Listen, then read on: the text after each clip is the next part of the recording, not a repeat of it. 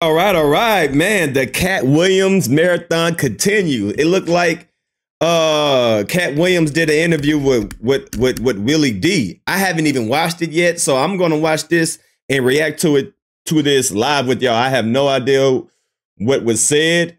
I'm just gonna react to it because Katt Williams is hot in these streets. So let's get straight into it, man. Make sure y'all go follow Willie D on his YouTube channel. All right, go check it out. This video already doing crazy numbers. It's just been 3 hours and already got 300,000 views. So yeah, this video definitely going to hit a milli. So let's get straight into it. Another episode of information and instructions to help you navigate through this wild, crazy, beautiful world. In the studio, Katt Williams. What's up, Thank King? you. How are you, sir? Oh, man, one more hop, I'll be on top. How about Prepare for your hop. Doing great. I'm doing great. Yeah, you're doing great, man. Cleveland, Ohio. Dayton, Ohio. Cincinnati, Ohio. When you, I mean, see, my bad. You were born in Cincinnati. Yep. And then you were raised in Dayton. And raised in Dayton, correct. Man, yeah. you know, we had a show in Dayton once, and it almost like provoked a full-blown riot. You know, in Dayton, they had these cops with these big old 10-gallon hats. They did. Big old white cornbread-fed dudes, and they were telling us, y'all gonna either pay for all of this equipment that y'all destroyed on the stage. We destroyed, allegedly, band equipment that belonged to After 7 and Troop. Oh my. We were on the same Got it. Yeah. as After 7 and Troop. We destroyed their equiment. Allegedly. And they told us, y'all gonna pay for this stuff, or y'all going to jail. And so we basically just did the show for free because we gave all that money back. But Dayton that's will forever be like embedded in my memory, Dayton, Ohio, for that reason. But I'm sorry, what do you had a remember? bad memory. What are some good memories that you have from Dayton? Part of what you remember is a part of Dayton. So Dayton was one of the rare cities in America that was legitimately half black and half white. So there was power on both ends. I came from a very powerful family in Dayton just because of our sheer numbers. So there were 13 on my father's side and 7 on my mother's side. So I had like 100 first cousins in one city. Like, we just had a large family, and it was a great place for black people, and it was a great place for white people. It's just that you really couldn't be legitimately racist because your neighbors were of another color, if that makes sense. So, what's the power dynamic? Was it mostly white people running it or black people? Well, that's the dynamic of America at that particular time. One of my uncles was the chief of police. Another was the head pastor in town, and, had some cocaine dealing uncles as well. So we were really rooted in the city, but it was a city of money. So we had Cooper Tires, we had Dayton Tires, we had IBM, we had NCR, we had Wright-Patterson Air Force Base, we had University of Dayton. These are all places where you can make 6 figures even at that time. So it was a lot of money there. As far as on the radio, we would hear every hour 5 or 6 artists that were from where we were from. So we thought that was a part of it. We hearing the Ohio players, and Roger Troutman and Zap Studio is our bus stop when we're 7 years old. Like, so I met Prince while I was in Dayton when I'm 12. Like, it was I've never been to Ohio before. I've never been to Ohio. Really don't have any reasons to go to Ohio, but sounds like a nice place. a very vibrant community for black people. So you saw a lot of the street stuff. How did you end up? First of all, did you end up doing any of the street stuff, participating in any of that street activity? You mentioned your uncles selling drugs and all that. Well, I leave Dayton, Ohio right before I'm 13. So I'm still at a young age. I'm just having heightened experiences because of my childhood and my background. So I've always had money, but I don't come from money. So I was able to cut grass in the summer, and I was able to shovel snow in the winter. That's what I was allowed to do. So, but consequently, even as a kid, I'm making like $6,000-7,000 a year. And this is at 12 years old? Before that, at 10. At 10. Just because that's what I was allowed to do. And I'm a hustler by nature. Like, if I get a hold of a lick, I want to see how many times it flips, not if it flips. You know what I mean? So once I'm gone from there, I'm trying my hand at other things, door to door. And I had already made $1 million before I was 18 doing door to door across the country. So I had already tested out what hustler were the positive things about me, and how I could use that to my advantage economically from an early age. Is it true that you emancipated yourself from your parents at 13? Because I read that somewhere. Well, Wikipedia says something like that. Yes, emancipation. Well, that's a whole nother topic, you know. Those who know, but yeah. We just gonna leave it there. I wouldn't shame the family. What I would say is that it can't be called run away because I didn't run away. I left, but I don't tell that part of the story just because there's a 0 chance that if a young person listens to me and follows my example on that they'll be okay. But I knew I would be, but I was a little off. Like, I knew Jesus left home at 13, so I didn't feel like I was out of pocket in any way. Wait a minute, are you saying that at 13 years old you was cognizant of the story of Jesus leaving home at 13 years old? I had been accepted to college before I was 12, so I was already a little bit more advanced than. Wow. So allegedly, apparently, he emancipated himself at 13. Your average child. I had probably read 10,000 books at that period in my life. I see a lot of people got little side jokes about, because, you know, Katt Williams went on Shay Shay, said that he read like 10,000 books or like 5,000 books or 3,000 books in a year or something like that.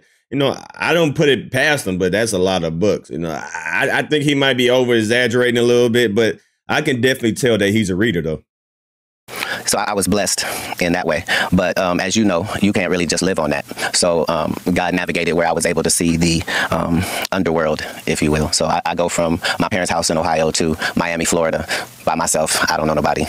And that's where the story begins. But in your formidable years, who is that person? Was there a single individual who inspired you, or some guy or a person that you looked up to and you said, you know, I like the way that they move and I want to model myself after that person? Yeah, this is going to be a weird answer. Yes, that's one of the things that I was probably the best at. I did it with anybody and everybody. So when I was going to the library, I wasn't reading fiction books. I was reading nonfiction books, and it didn't matter what it was. I know whatever's in this book, I don't know what it is. So I might have read like 1,000 autobiographies, just the life of people that I don't know. And when you do that, you find out that if you were trying to learn something from everybody, you could actually learn something from every single person that you met. And so it's that type of thinking that helped me avoid the pitfalls as I saw them. So the reason I never did drugs when I was an adult is because when I left and went to Miami and I'm living in a park, it's 30 people out there from all different places, and they all are homeless and in a terrible situation just like me. And they telling me that they used to be lawyers and doctors and nurses, and I'm going, well, what happened? And all of them is telling this story where everything in their life was fine, and then they dealt with this drug, and this is where it ended them out. So as a kid, I never saw the fun part of drugs. I never heard about nobody having a good time on drugs, or, oh, you got to take this so you can feel it. I didn't see it from that way. I had already seen what it would do to people, and they're telling me, like, I'm letting people tell me, hey, don't do this. Don't get to Hollywood and start sleeping with white women and doing cocaine because it'll kill you. Oh, yeah, no problem. Got it. So, you know, in a lot of things, I was just stupid enough to get the lessons, but that came from being willing to learn something from everyone. Yeah. How long were you out on the streets? Well, it sounds so harsh when you say on the streets. Just understand that I'm in slacks and a shirt and a tie every day, and I'm eating at a 5-star restaurant because I don't work this deal with the restaurant where I come in at 5 in the morning and I come and do the floors and clean up everything the bus people didn't do, knock out the old dishes. I do all of that, but I get to eat there for free. So I come later and have a 5-star lunch as a 12-year-old because I'm already smoking cigarettes, but I got a mustache, so I don't look out of place. And then I go and I do my 8 hours in the library to take the place of what schooling would have been. So 2 hours were spent collecting radios from people's cars at the marina, which funded me to at least have $700 or $800 a week in my pocket. So that was the situation for, I'll say, 12 months. Was there somebody who came along, a social worker or something like that? And so you can tell that, well, you know, based on the information that he's saying, you know, he pretty much took care of himself his whole life, you know. Ran away with the age of 12 or 13, emancipated himself, was on the road, you know. Hey, you know, that's why I'm not I'm not quick to judge people. I try to understand people because everybody acts a certain way for a reason. Nobody just, well, I wouldn't say nobody, but the small percentage, the majority of people, by the way they was raised, by the way they grew up, that developed them to be the person that who they are. Some people are just born evil, you know, but you know, the majority of the time, you know, people have gone through certain things, and that's molded them to be the way that they are. I saw you and said, "Yo," I talked to you. It's like, "Yo, I can help you out. You should do this or that." No, you're looking at it a different way than I was looking at it. I wasn't in a pitiable situation by any means. I was free, and it was an adventure that I was on. And I had already read all of these books. I know how this goes. I know that a terribly scary adventure is nothing for the warrior. He doesn't need to be in a good position. There is a God, and he's going to see you through. You just have to make sure that you're hitting the marks to qualify for the blessing. So I was never in a situation where someone would think that I needed some assistance. Where were you sleeping at? In the park that I told you about, across the street from the library in Coconut Grove. Like on the ground, on the bench? No, yeah, a mattress out there. I had money, so people would get you stuff. Why didn't you just take your money and go get a crib? At 13? Yeah. It never crossed my mind. Yeah. Never crossed my mind. Because I really do. I know it's young, but I do know people who are very young. Like if somebody is young enough to go out on the streets and just say, I'm leaving home, a lot of times, and if they got money, they're savvy enough to It's not that I have money. I'm making some money. I don't have money. I'm making some money. Enough to get by. Well, I'm saying I don't have a long list of needs on the daily. I need to eat well. I need to drink well. And where are you keeping your money? Like in your pocket? I am. Yeah. I am. Anybody ever trying to rob you? No, I did have somebody try to violate me while I was out there. I think because I didn't know really what gay people were. So Oh, snap. Wait, what? So someone tried to take your cookies? I wasn't really clear. I knew how gay people acted, as I had seen, but I wasn't aware that it had a sexual connotation to it. So as soon as the guy kept talking to me like he liked me, I was really confused because guys don't like guys. And I'm trying to figure out, is there something about your background that makes you talk like a lady while you're talking to me? But yeah, I had that as a situation. But other than that, no, I wasn't frequently tried as a young person. Yeah. So I'm asking some of these questions that I'm asking because I'm really trying to figure out, like, how did you develop your psyche? Like, you're a very insightful dude. Right. Just trying to figure out, like where did that start at? Can you pinpoint a specific time and space where you said, I get it, I see what's going on? Yeah. Probably like 5 years old.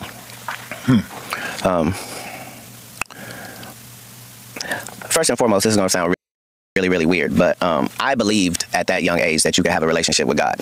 And I know that that's kind of old-fashioned now. But when I was young, that's what I believed. And so I developed this relationship where we talk 4 or 5 times a day and we talk about everything, and I'm coming to you. That's the same thing that they said on Club Shay Shay, you know what I mean? So you can tell that, this is who he is, you know what I mean? This is not something that he just made up on Club Shay Shay because he's saying the same thing, so. When things are well and when it's not well. And if I ask for something, I know when you gave me what I asked for because it's the only time. So I understood at a young age that I wasn't like everybody else, that I was in a blessed position and that I had the ability to be able to make things happen if I could find the instructions and follow them. So at 5 years old, that's how I thought. I knew when things were wrong with the Bible. I wasn't worried about authority because God was like the authority. And other than that, I got to tolerate you, but I'm not allowed to bow down. I'm like that as a child. So my parents didn't do anything wrong. They just wanted me to live a life that I wasn't going to live. They wanted me to be this, and I was not free to live a double life. I can't be that and be what I'm trying to be. What was that they wanted you to be? A part of their religion. They were very devout in religion. Christian? Yes, a branch of Christianity, yes. At one point, did you become a Muslim? At one point, I became several religions because that's the only way you can really find out what's going on in a religion. Religion is not something that you can just study the books about it and now you know about them. I had to be a member of the Fruit of Islam in order to know. Minister Farrakhan. That's the same thing that they said on Club Shay Shay.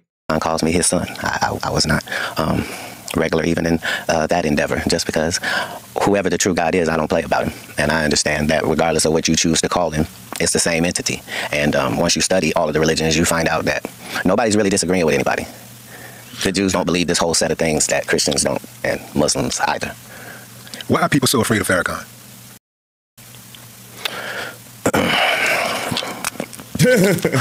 You got to light up on that one. If you had the ability to control the black people on this planet, there isn't anything that you couldn't take, dismantle, destroy, or interrupt. If you could mobilize black people. And so part of the ops agenda, a part of their modus operandi, is to find out which one of you niggas is a potential leader. And if you are, then we begin a work of progress on your life, which will make people get off of that. It's a part of it, as much as in any defense, you're trying to figure out which way this dude is likely to go so I can rip that ball. It's the same. Yeah. Farrakhan is a polarizing individual. A lot of people really, I do believe, don't really understand him. I think that there are people who gets the message. This is what frightens them, is because they know, as you alluded to, they know what he's capable of doing. Uniting black people and guiding and leading black people in the right way. There's not been a successful one of those yet. So just like if you're a rapper, any rapper can get hit. Yeah, we can go through 300 years of history and look for all the black people that fit the description you just said. They never make it.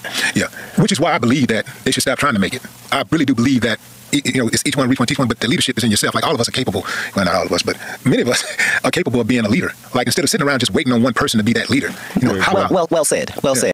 So this is a whole entire different interview than Club Shay Shay. I can tell that Willie D is just trying to figure out who this person is. You know, who is this person is that I seen on TV. He's not really asking about who you got beef with. You know, what's your issue with this comic? You know, it seems like this interview is not headed that direction, but it's more of an insight on Katt Williams, the person, and what developed him to be this person. So I'm definitely liking the beginning of this interview. I'm going to stop it right here. Then I'm going to bring it back and we're going to do another interview, do another reaction to this. But I like the direction, man. We are definitely learning more about Katt Williams, what you know, how he grew up, what developed, what made him to be the person that he is today. You know, he said that he got emancipated at 13. You know, he's out there on the streets, out there, his encounter with the, gay person out there on the streets, and he had to work at the restaurants and things like that. So, he just moving and grooving out here, saying that he was a part of a different religion group, and his relationship with Farrakhan. So this is a good interview right here. So I definitely will stop it right here and pick it back up later on today. So if you're new to the channel, hit that subscribe button. It's your boy Damn D signing out.